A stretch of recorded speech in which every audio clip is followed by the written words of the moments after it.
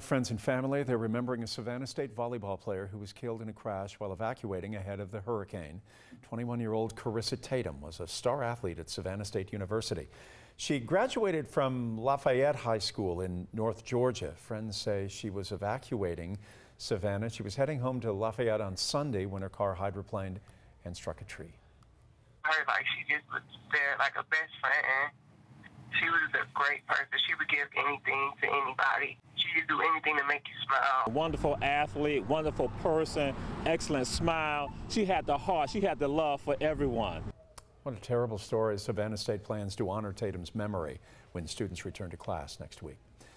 Remember, for the very latest on Hurricane Dorian's strength as it moves up the East Coast, download the 11 Alive app. We update our live blog throughout the evening. It is the one place that has a whole lot of information that will serve you well.